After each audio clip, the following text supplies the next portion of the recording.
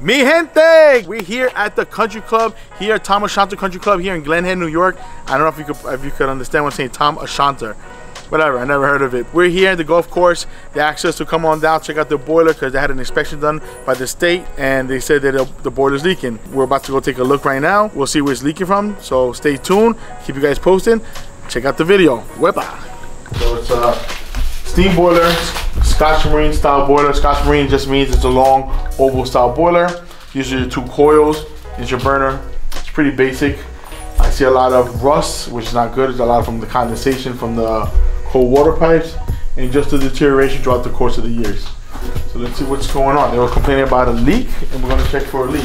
The proper way to do an actual leak test, which I'm going to check here if there's any visual leaks, we'll do what's something called a hydrostat. All a hydrostat is, we'll have to shut off the supply and the return on the actual boiler and pressurize it with water. Once you pressure it with water, then if there's any leaks, you'll see. They're talking about the leak, but nobody's telling me exactly where. I can see corrosion from over here.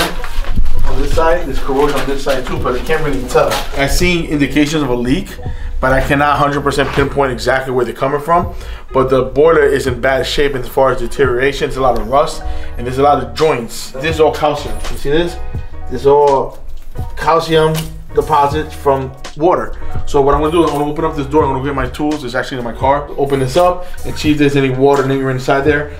But this is a tube boiler, so the tubes maybe are leaking. We don't know, but it's definitely a leak. We just don't know where. I mean, you can see it over here. It's all rusted. This rust is from water, and inside here you can see water all over the floor. Granted, it's humid, but it's definitely somewhere.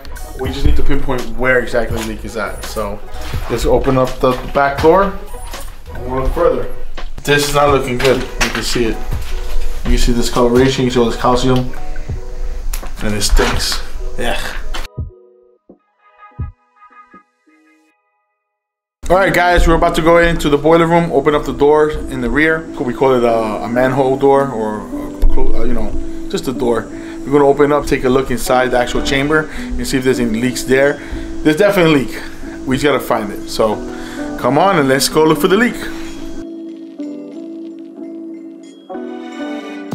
All right, I'm gonna open up this manhole door. Take a visual look inside the boiler. Pretty disgusting in here. So what happens when you don't service and maintenance? So the inspector was here not too long ago and he said this has to be addressed. Better they do it now than later because winter is approaching and what happens is everybody's busy and we're able to get to it on time. Alright, so this is what's called the chamber. This is the rear of the boiler. This is a Rockmills boiler. A lot of scaling here. They haven't serviced it, so it needs to be serviced. That's the front wall. That's where the fire comes out from the actual middle, which is the burner. So right now, all I see is a lot of scaling, a lot of rust. So it's pretty typical. I definitely advise to hydrostat the boiler to really look at it.